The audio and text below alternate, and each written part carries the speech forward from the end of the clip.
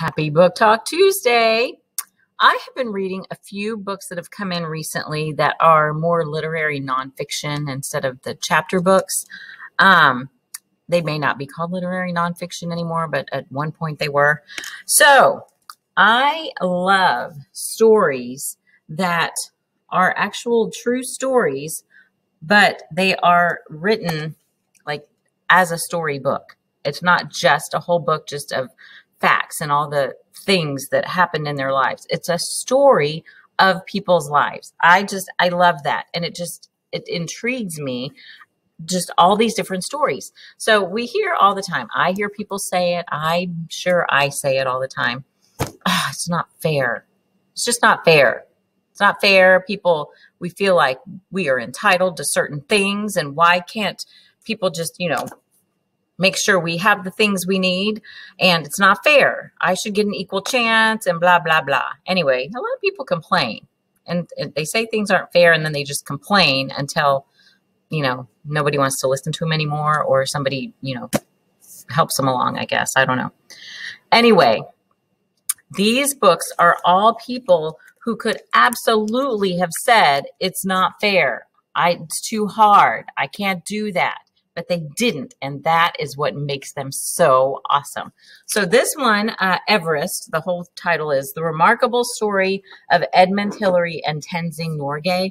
So these are two men that were the first ones to go to the top of Mount Everest. And their story of how they ended up even wanting to do this and getting to that point is that's just amazing in itself. And then the whole idea of what they went through to get to the top of Everest. I mean, people die doing this all the time. So this just was a fantastic, fantastic book. Everest.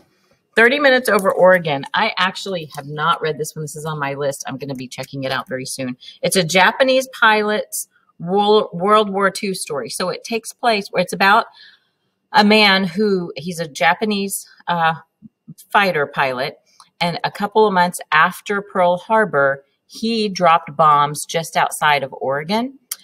So it's a story of that bombing and then what happened after, and then 20 years later when he went back and apologized. Wow. So I'm going to set that aside because I'm going to check that one out. Girl Running. There's a couple of different stories about Bobbi Gibb. Bobbi Gibb was the first female athlete, or the first female to run the Boston Marathon, but women were not allowed to run. There was a rule, and women were not allowed to run in the Boston Marathon.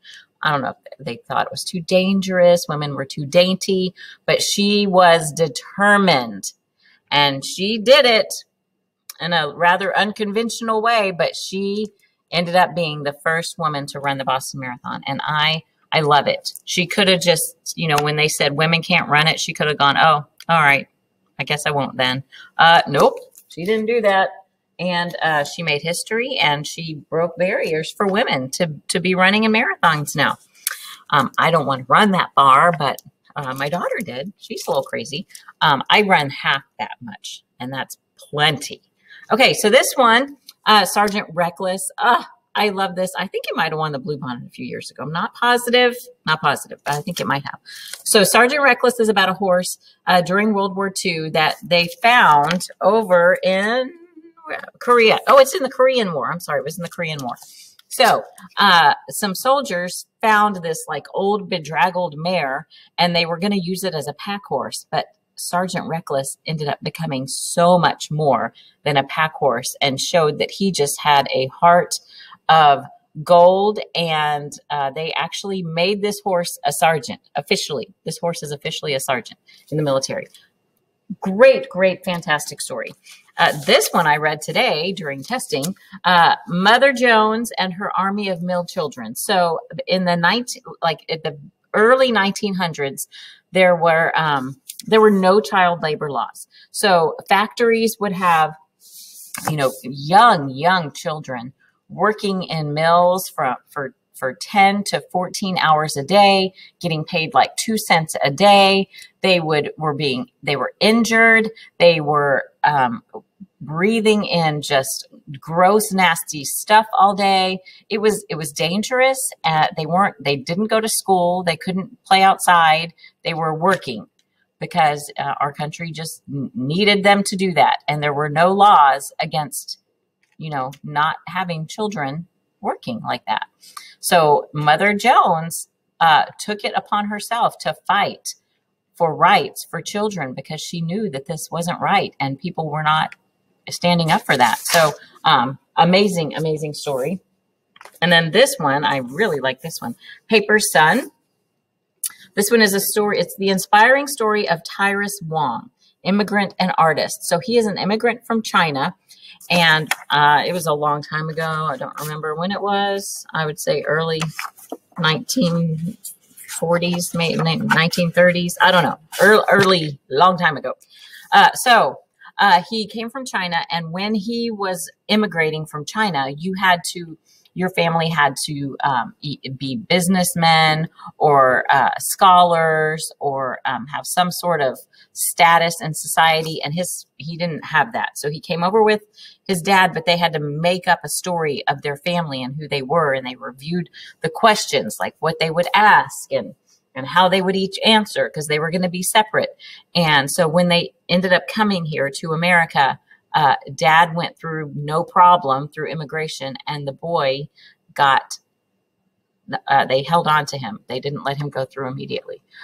So he eventually did. He eventually did, because it's his story of what happened once he immigrated here. Just another amazing story. He and his dad could have absolutely said, life's not fair. This is not fair. We came to America for a better life, and nobody's really giving us that opportunity. He found opportunities. He looked for them.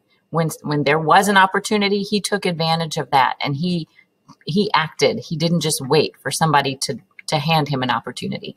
I absolutely love stories like that. I think they're inspiring, and I think they are a great way for us to learn how to make this world better, learn from our past, our history. Our history is very important to learn from, and they just make me happy. So I know these are not very long books, and maybe your teachers want you reading longer books, but these are great books to sit down and read while you're in the library, or to grab every now and then just to enjoy someone's story. You guys have a great day, and I hope you read lots of books.